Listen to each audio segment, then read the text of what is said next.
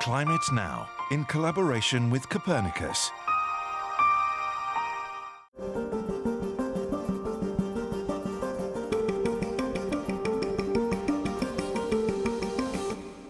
Hello and welcome to Climate Now, our unique monthly update on what's really happening to our planet.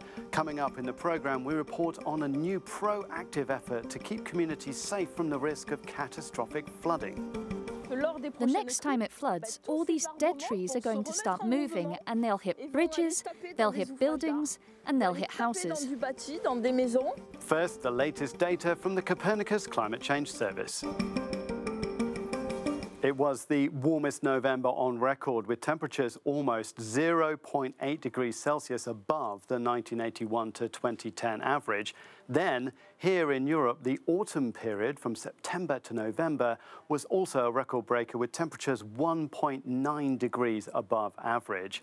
Now, climate change is all about long-term trends, and here on this graph we can see data since 1979, and you can see that November 2020 anomaly is part of this overall warming.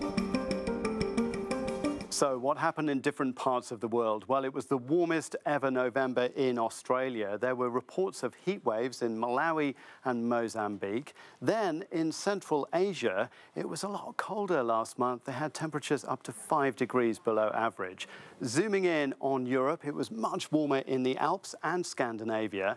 Norway had its joint warmest November on record, and Stockholm in Sweden recorded a new record high for November of 15.1 degrees. Now to our report, and with a warmer planet comes an increased risk of intense storms in some parts of the world, causing flooding and loss of life. However, there's a lot that can be done to be better prepared.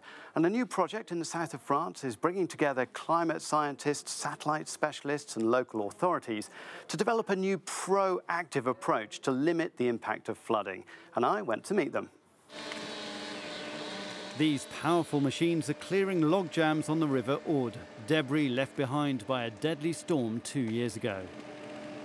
The floods in 2018 were a pivotal moment for local authorities who decided they needed to make their region more resilient to the effects of climate change. We've tried to see how with new tools, satellite images, artificial intelligence, the tools we have at our disposition now, how we can become proactive and get ahead of the game. Being proactive has meant some tough decisions, like evacuating and demolishing these homes at risk of flooding.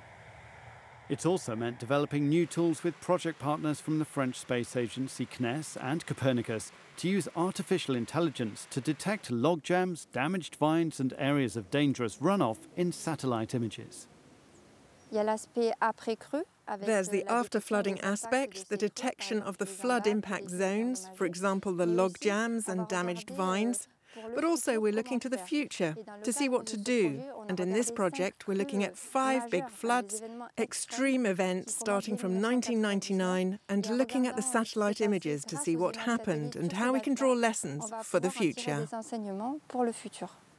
Rainstorms have always hit this region, but climate experts in the project from French weather service Météo France say the phenomenon is becoming more intense and more frequent as a result of climate change.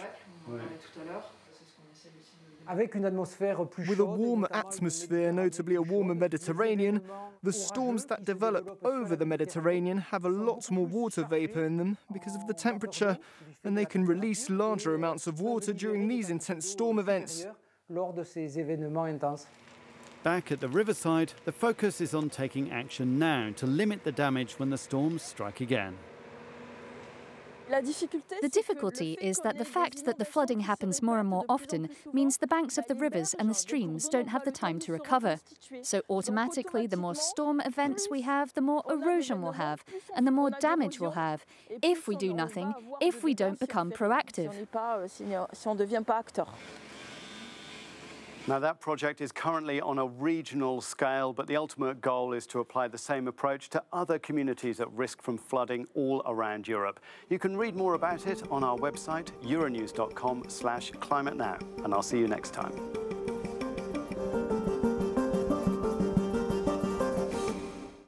Climate Now, in collaboration with Copernicus.